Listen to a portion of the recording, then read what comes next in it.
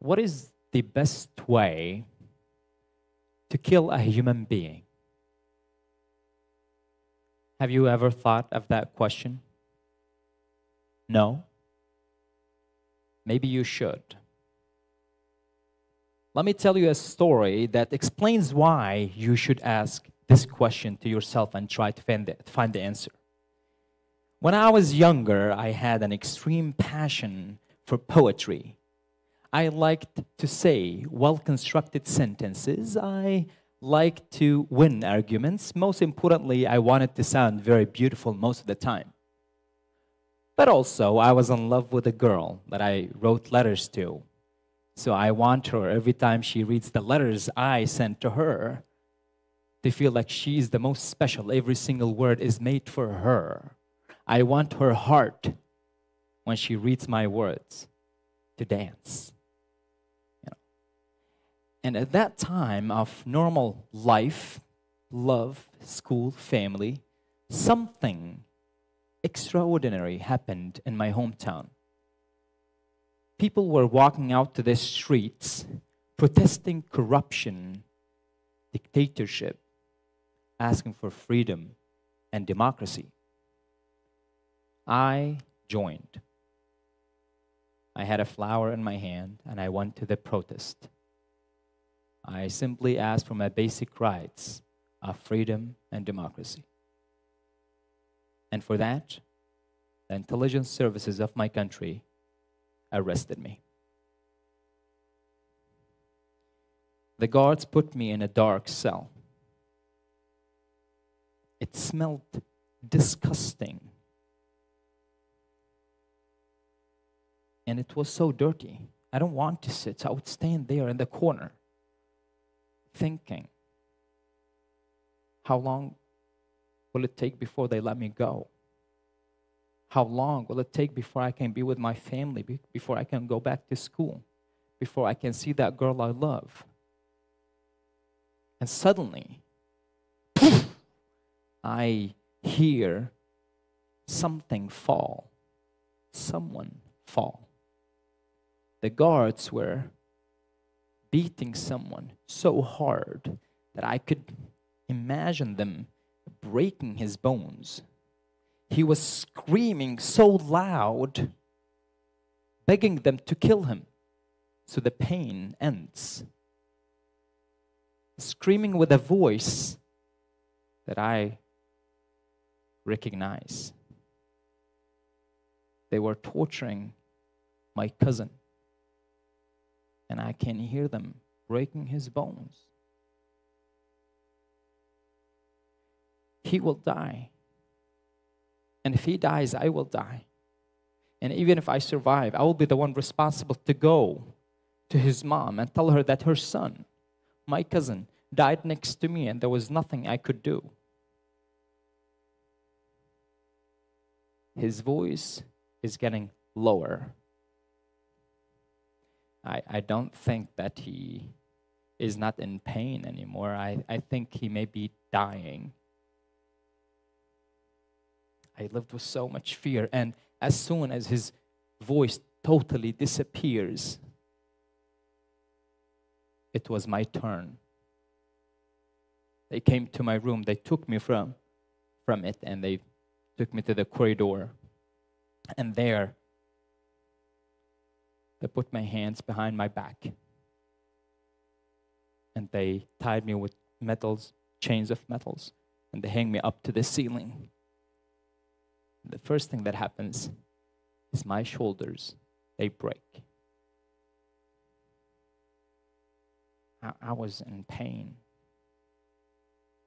in extreme pain, a pain that I can't describe to you.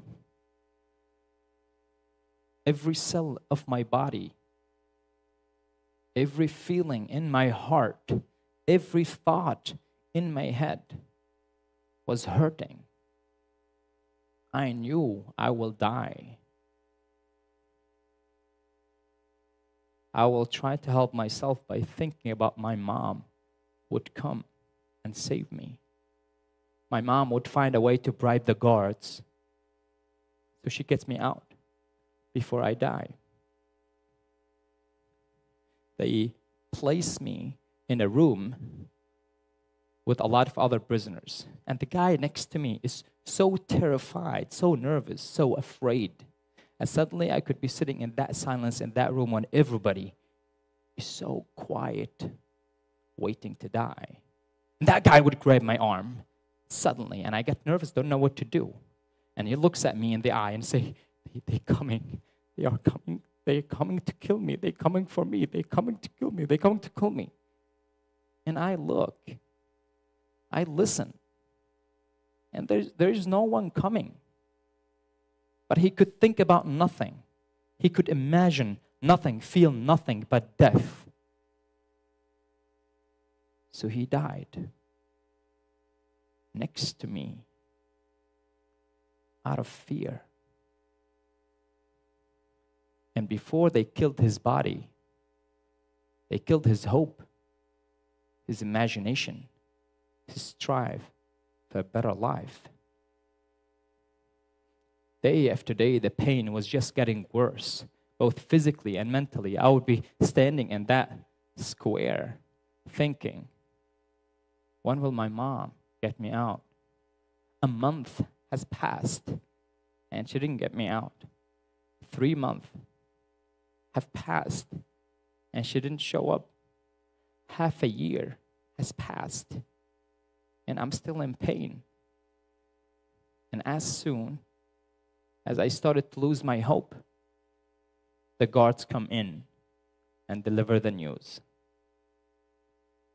We have killed your family. We burned them all to hell. So every possibility of hope was killed. Every imagination of a better life was totally destroyed. I would sit in my small square, quiet, terrified, not knowing what's going to happen next. If my mom cannot get me out, if humans are torturing me on a daily basis,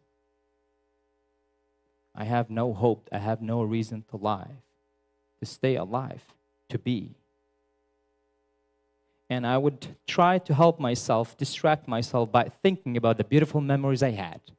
I did have very beautiful childhood. So I could just think about these beautiful memories of the happiness I had with my family. Imagine the street of our hometown. Imagine the small things, even the girl I love, but at some point, I start to lose memory. I can't remember things correctly. And with the time, I lost my memories. I could not construct an image of my mom in my head. I started to forget names.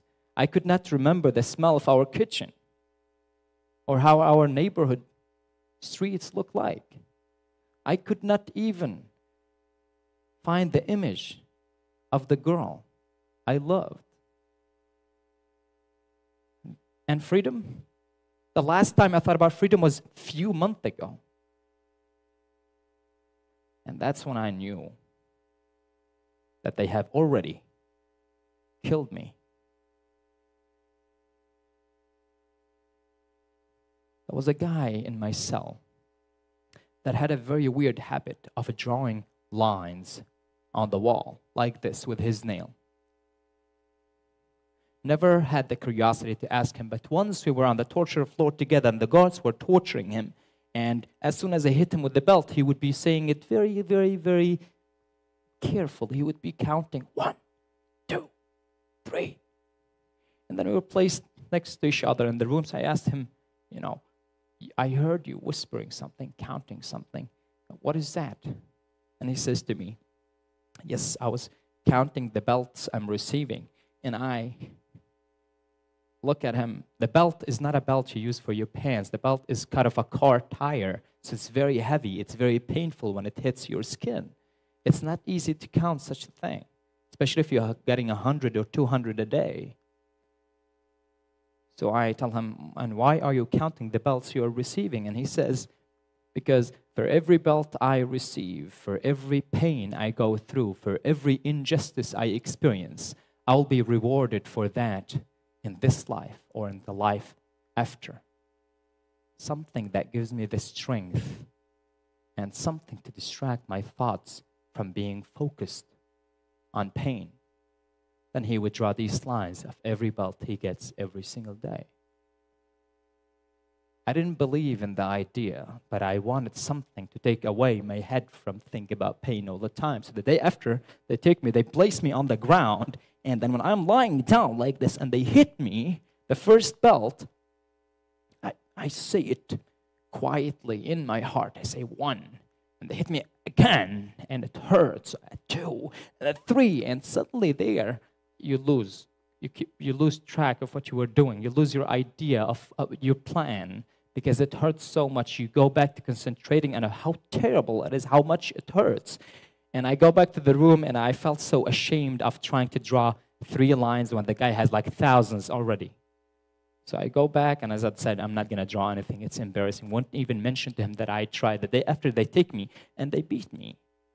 And I count 1, 2, and I reach 5. I go back to the room. It's so embarrassing. I want to draw 5 lines. And then, day after day, I get better at counting because I'm getting used to it. My skin is getting used to it. And I count. And by the time I had a collection of counted 50 belts, I would draw 50 lines.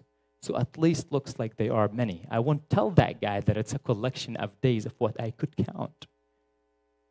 And slowly, my thinking started to shift from focusing on the pain I'm going through to focusing on the rewards and the benefit of everything I could have in the future. I tried to make things as concrete as possible so I would have an imaginary garden in that heaven.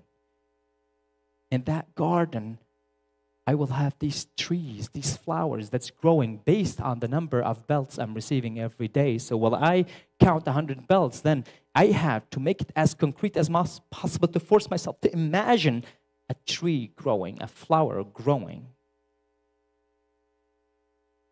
And that was the first time that I felt I'm being brought back to life, because for the first time I could imagine myself happy. Maybe not now, but I will be happy in the future. Most importantly, I will be free. I'll be free. The dark questions that we sometimes have to ask ourselves are important because we have to understand the perspective of the other side to make sure we don't give the other side the outcome that they are waiting for. You should never settle for what you have. If you have dictatorship, you fight to get democracy. If you have democracy, you fight to have better democracy. If you have better democracy, you fight to give other people the democracy they're looking for. And the biggest threat you're facing is not someone killing you, shooting you. The biggest threat you're facing is yourself, killing yourself by killing your strive for a better life, killing your hope, and killing your imagination. Thank you.